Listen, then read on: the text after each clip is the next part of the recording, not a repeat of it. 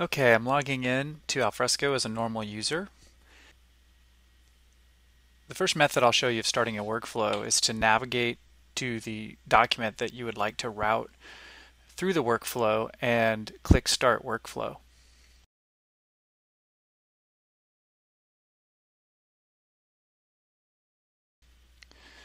Then you'll see a list of the out-of-the-box workflows as well as any custom workflows that you've deployed.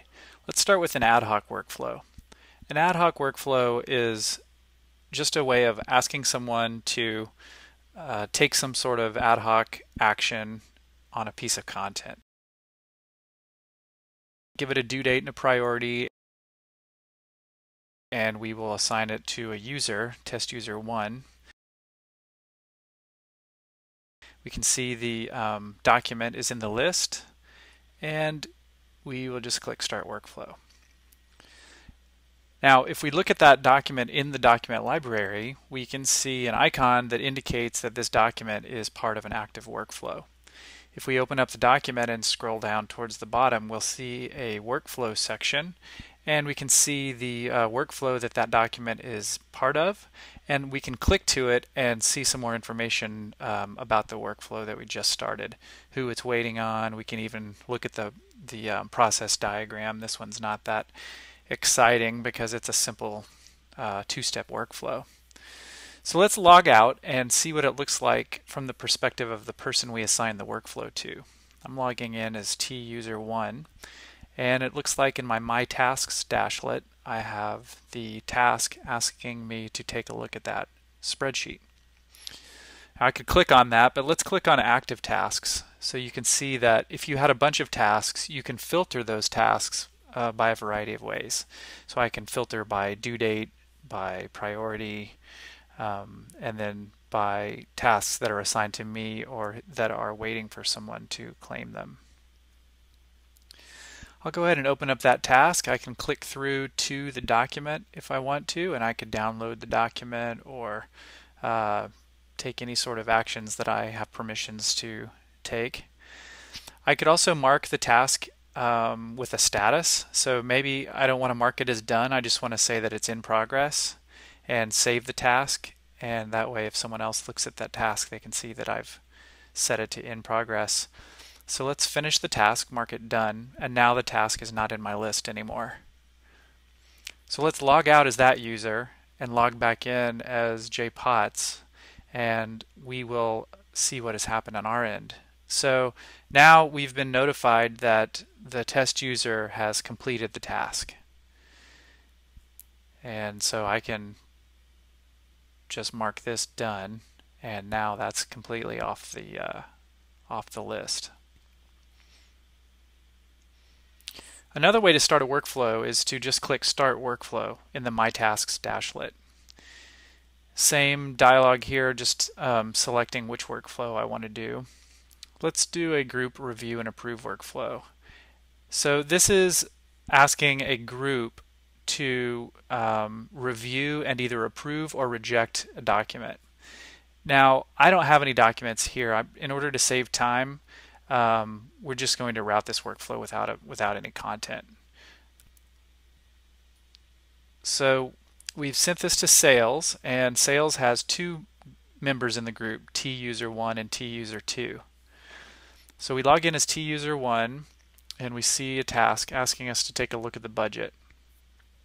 Let's approve this, pretend that we actually looked at the budget.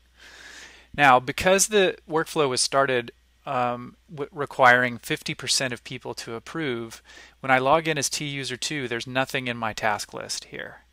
That's because the task received enough approvals and has moved on in the workflow. So once it receives the required approval amount, it moves on. And if we log back in as my jpots user, we get the alert that that task is complete. All right, let's start another workflow.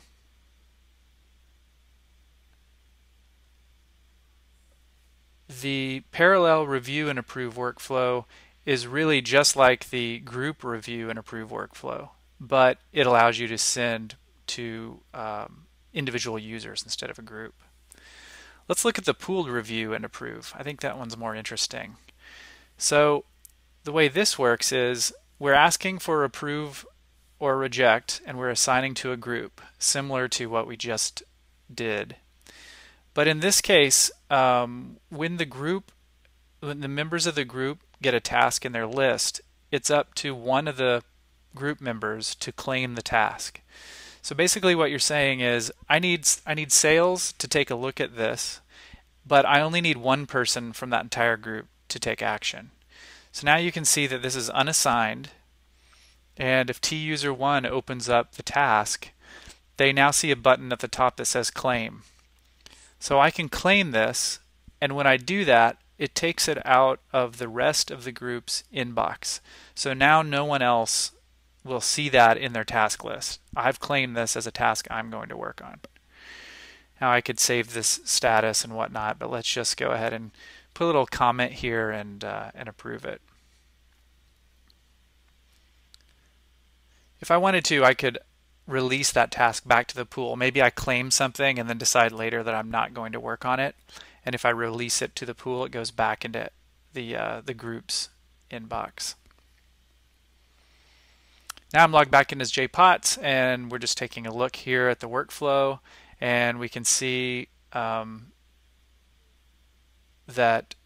test user 1 had the review task. And I can open up this diagram, a little bit more interesting than the ad hoc diagram. And let's go ahead and mark this as complete. So I'll just edit the task and click task done.